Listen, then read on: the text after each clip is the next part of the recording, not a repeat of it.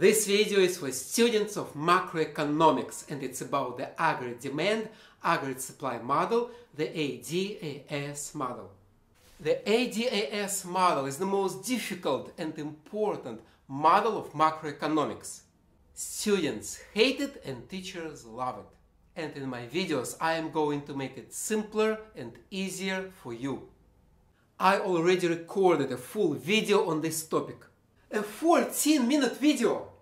But sometimes you don't have 14 minutes. Sometimes you need a quick recap of the topic. And that is why I am giving you this video. In this video you can learn the ADAS model in just 3 minutes.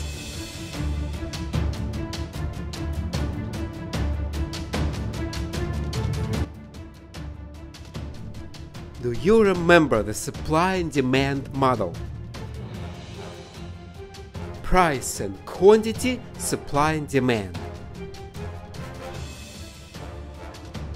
And now we are going to take this model, supply and demand of one product, and apply it to the entire economy, to all goods and services produced. Supply of one product will become aggregate supply of all goods and services produced in this country.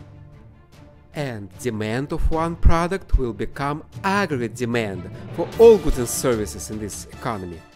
And the aggregate demand, aggregate supply model will look like this. On a vertical axis we put the price, the general price level. It's the general price, the average price for all goods and services produced in this country. For example, the CPI, the Consumer Price Index, or the GDP deflator. And on a horizontal axis we put the gross domestic product, the GDP, denoted by the capital letter Y. The AD curve, the aggregate demand curve, shows how many goods and services people and businesses and governments and foreigners buy at each price level. And what people buy is called consumption, what businesses buy is called investments, what government buys is government spending, and what foreigners buy is net exports. And the C plus I plus G plus NX, that's the expenditure approach to the GDP. Now, aggregate supply. Here we are going to have not one, but two aggregate supply curves. The long-run aggregate supply and the short-run aggregate supply. And the long-run aggregate supply is a vertical line. It's vertical because it's fixed at the level of potential output. And it's fixed at this level because prices don't affect the long-run GDP. And what's behind the long-run aggregate supply? The 4 factors of productivity. And the second supply curve is the short-run aggregate supply curve.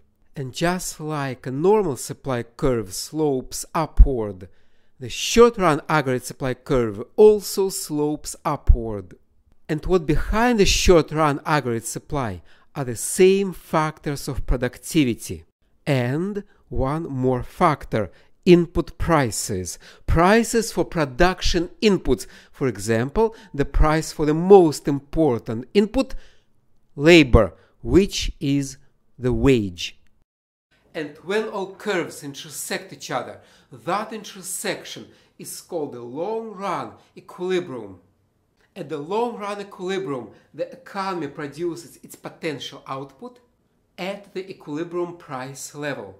If nothing happens, an economy will stay in the long-run equilibrium for years, for many years, for thousands of years, again, if nothing happens. But in the real life, something always happens. People spend more, technology improves, businesses ruin environment, stuff happens. In economics, we call such events shocks, demand shocks and supply shocks. How to show the demand shocks and supply shocks on the ADAS graph? You can learn that in my next videos. So stay tuned and thank you for watching and learning.